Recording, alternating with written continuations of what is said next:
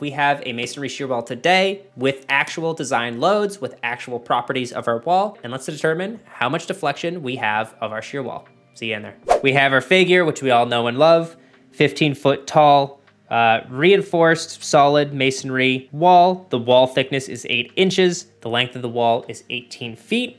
We have a shear demand of 70 kips applied at the top of the wall laterally in plane with our wall. This is an in-plane analysis. How much does this wall displace? Our block, F'(m), our compressive strength of our block, is denoted at 2,500 PSI. We are denoting this as CMU. A quick little tangent here. CMU is concrete masonry units. There is a difference in masonry and properties with which we design with in the TMS between concrete masonry units, CMU, and brick masonry units. They're not called BMU. And they have different strengths, they have different properties, and thus you have to design differently with both of them. So something earlier on in my career, I thought all masonry construction was just called CMU. So I thought CMU meant it applied to everything. But CMU is a particular type of masonry. So as I've gotten older, when I talk about CMU construction, I don't say that anymore. I say, oh, I'm working on a project with masonry construction in it, because masonry is all encompassing, whether it's concrete, whether it's brick, whether it's and anything in between. All right, what else have we got here? Well, we need our modulus of elasticity of our masonry brick. That is denoted with an equation of 900 F'(m). Again, this equation depends on the type of block that we are using. So CMU, it's 900 F'(m), and it's just a function of your block compressive strength. So plug that in and convert to KSI. That gets us 2250. Next, we need our modulus of rigidity, or I've also seen it called our shear modulus. And this is denoted with an equation as well, 0.4 E'(m). So this equation is dependent upon your modulus of elasticity of your brick. We plug that in and we convert to KSI. 900 KSI is our shear modulus. These two equations are found in the TMS section 4.2.2. To keep it a little more brief today, because it's kind of late and I already recorded this entire 30 minutes worth of recording and my screen was blank and I didn't realize it, but that's not your problem, that's my problem. I'm not gonna flip over to the actual TMS on screen. So you're just gonna have to trust me. And if you don't trust me, go check out the thing that I just wrote right freaking here. Another real world thing that I wanna talk about quickly is the demand over here. This 70 kips, when we're doing something like finding story drift, so your redundancy factor, if you're not familiar with that, in seismic applications can either be 1.0 or 1.3, depending on the system and a bunch of checks that you have to do in order to determine which one you get to use. But that rho is applied, actually multiplied by your story force. So a rho of 1.0 versus 1.3 can make a very big difference. But when you're checking drift, even if your design calls for a rho of 1.3, drift checks are always using a rho of 1.0.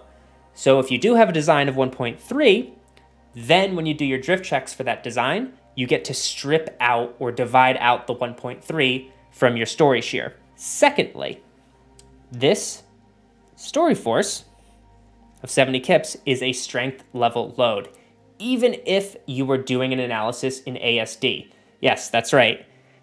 Per the ASCE, section 12.8.6, it denotes that story drift needs to be determined based on strength level loads, even if you're doing ASD analysis.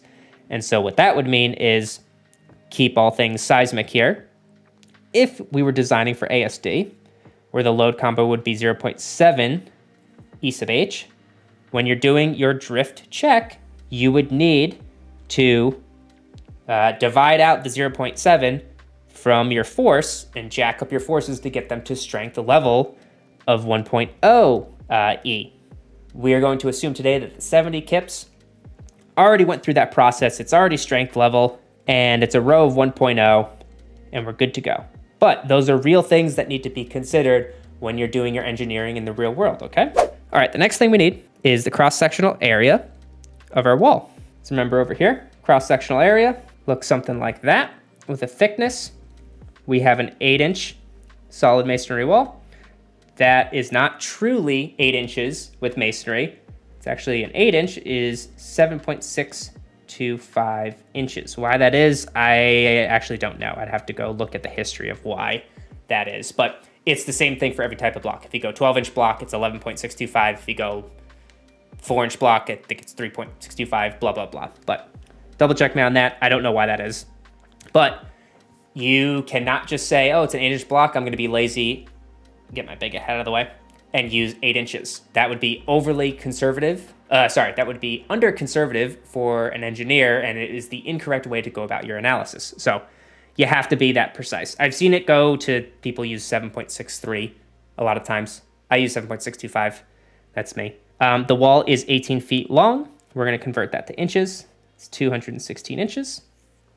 Area is just, boom, those two multiplied together. And we need our moment of inertia, gross. And we know that we're taking it about this axis because it's about how the force is kind of rotating over our geometry. That's at least how I think about it. So moment's gonna kind of rotate about a hypothetical pin in the middle of this wall, and that wall is going to spin on the page like that. We remember that for a rectangle, I equals BD cubed over 12. That means that because of the analogy I just gave, B is the thickness and D is the length. A very big number, I'm going to throw some parentheses in there. 6,403,536 inches to the fourth. Our displacement equation is as follows. If you're unfamiliar with this equation, pause the video, go back to my previous videos, shameless plug to look at more of my videos, where we went way more into depth about what this equation is, what it's derived of, what it means. So if you're a little lost on that, go check it out. But we all know that this particular equation is for a cantilevered wall, which we have here today. The other quick thing I want to talk about, the equation is split up into two pieces. We'll call it piece 1 and piece 2. Piece 1 is the amount of displacement due to flexural deformation. And piece number 2 is the amount of displacement due to shear deformation.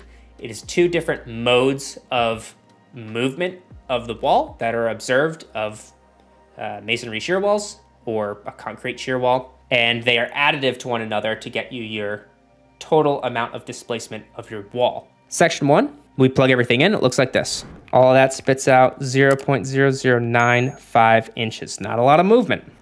Section 2, plug everything in. All that spits out 0.01 inches. If we add these two together, that'll get our total displacement of our wall, which is what we're looking for here today. You don't have to use the summation sign. These are both part of the same equation, so really it just gets you displacement delta, but I'm just doing that for the sake of this video.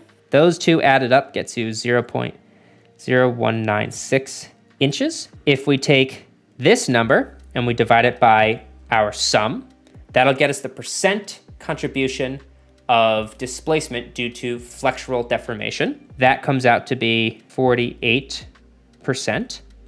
And then if we take this number and we divide it by our sum, that will get our percent contribution from percent contribution of displacement due to shear deformation, which is 52%. If you're running this, these always need to equal 100%. Otherwise, you fat fingered something and did something slightly wrong. What does that exactly mean on a high level? Well, intuition says that to me looks correct because the aspect ratio of this wall is basically square.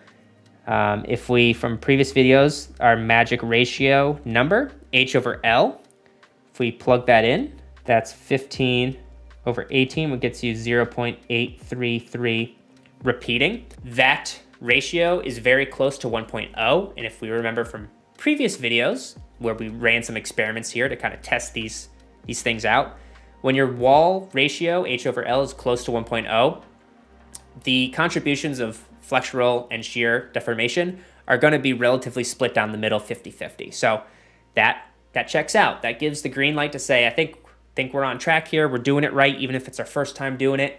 We're feeling confident, so that's good. We found the total displacement of our wall, so video over, right? Well, not exactly. We've come this far. What's some other important information that we can just grab very quickly, since we've already run these calculations that we're gonna need most likely for the next steps of designing our building? Well, that would be the stiffness of the wall. Mechanics of materials, stiffness K is equal to force over displacement. Simply put, that's not specific to shear walls, that's just in general. We have displacement, we just found it, but we have force? We do. It's the 70 kips that we used at the very beginning. So don't have to find that. We already have both these things, so that means we can just plug in and get our stiffness. Gets us 3,563 kips per inch. Well, that means it's gonna take 3,563 kips pushing on our wall in order for that wall to displace 1 inch. And that makes sense because there's already 70 kips pushing on this thing and it only got us this small value right here. So we have a pretty freaking stiff wall here. And last thing, something that I didn't touch on too much here, but I think I'm gonna go over in the next video, is I assumed a gross moment of inertia. This, from my understanding, assumes that our wall, while under load, does not crack, which means that our reinforcing in our wall does not engage, which isn't necessarily a great thing because that means we don't really have a ductile system. And where this can impact you greatly is if you get to use the gross moment of inertia, it's a very big number. But if you are expecting your wall to crack while under this event level loading, that means you no longer get to use your gross moment of inertia and you get to use some I cracked or I effective. And that's gonna be a much smaller number, which is going to affect your numbers because that means a cracked wall is a less stiff wall. So it'll affect all of these things. Let me know in the comments down below if you think that is a subject you want to get into. You know, I'm gonna vote right now. Me, myself, and I'm gonna be doing a video on that. So hey, keep your eyes peeled for it. But let me know in the comments if you just want to say hi, okay? Say hi. Peace.